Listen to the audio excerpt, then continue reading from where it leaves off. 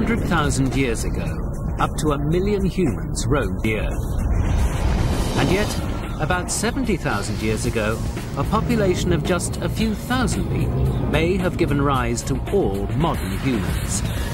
Something happened.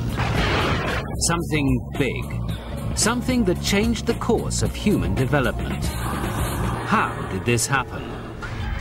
Geneticists estimate that human evolution started about 6 million years ago, when the DNA of chimps and our species first separated.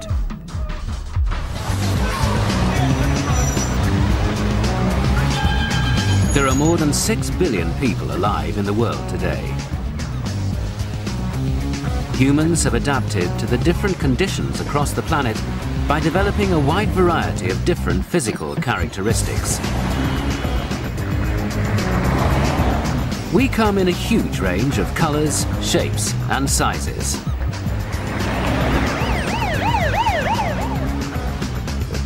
But the really interesting thing is not how different we appear on the surface, but how similar we all are underneath.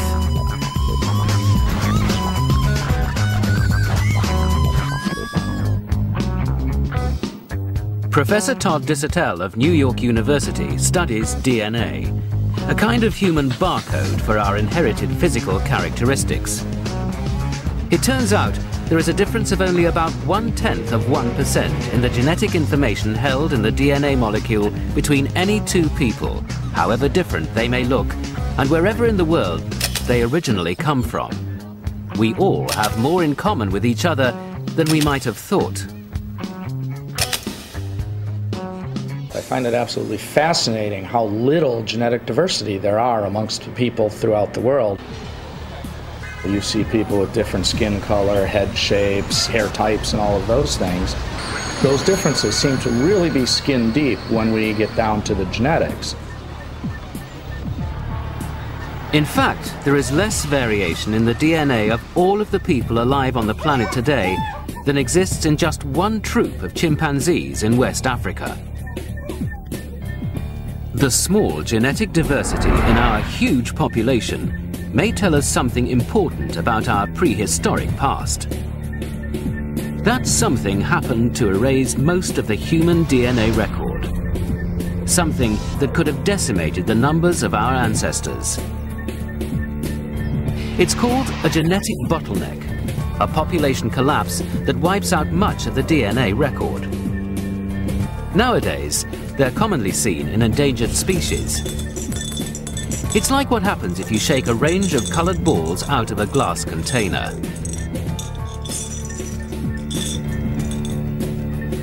Here I have a large variable population represented by the 5 different colored gumballs. If this population shrinks by going through what we call a genetic bottleneck, here actually represented by a real bottle, I end up with a smaller pool with less genetic diversity. The human DNA record suggests that something may have driven our ancestors to the brink of extinction. The evidence in our genes may also tell us when this happened, and how many prehistoric survivors made it through the genetic bottleneck.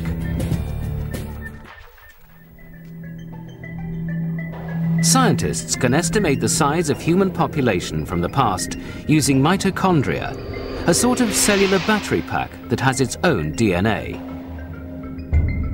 Mitochondrial DNA is only inherited from the mother and does not combine with genetic information from the father. So, starting with the total range of these genes identified in our modern population, scientists can track back along the exclusively female line and estimate the number of childbearing women in the population of earlier generations.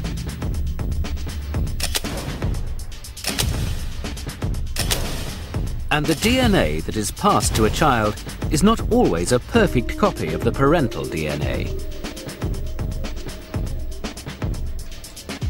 It's a bit like photocopying a photograph, and then photocopying the copy over and over again. Each imperfection carries forward to all the subsequent copies, and over time, the picture can change significantly. So this is how I mutate after 20 generations of photocopying.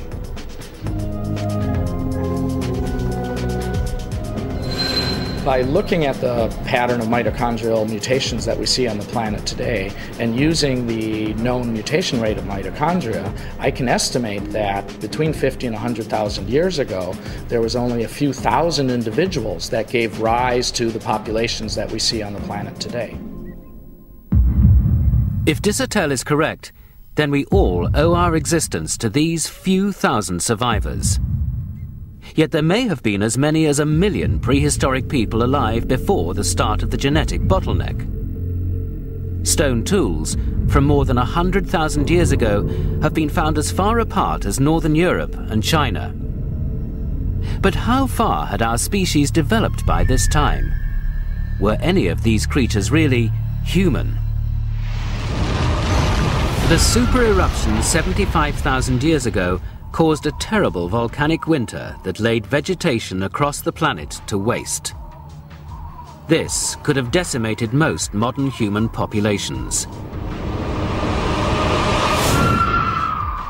But there were survivors, and it is their descendants who went on to make the world we know today. So who were these people?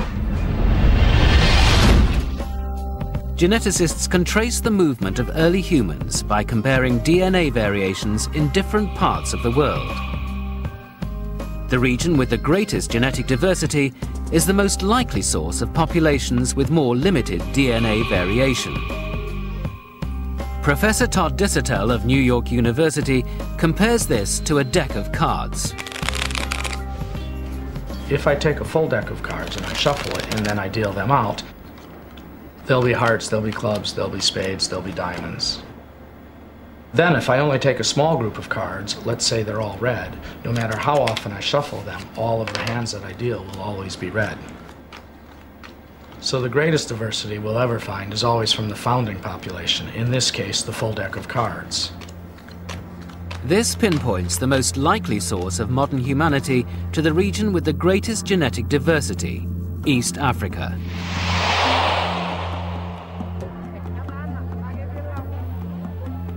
In fact, there is likely to be more difference between the DNA of two neighbors in one village in East Africa than between a person of Southeast Asian descent and a person of Northern European descent. The diversity that we see basically around the planet seems to be traced back to East Africa. Many experts believe that our entire 6 billion population came from a band of only a few thousand people from East Africa about 60,000 years ago. But there is archaeological evidence of up to 1 million humans living across much of the globe tens of thousands of years earlier. Something seems to have happened to halt human development across most of the inhabited world in a kind of prehistoric game of risk. The Toba super eruption 75,000 years ago caused a devastating global volcanic winter. A small band of East African survivors of this apocalyptic natural disaster may have sustained the entire human race.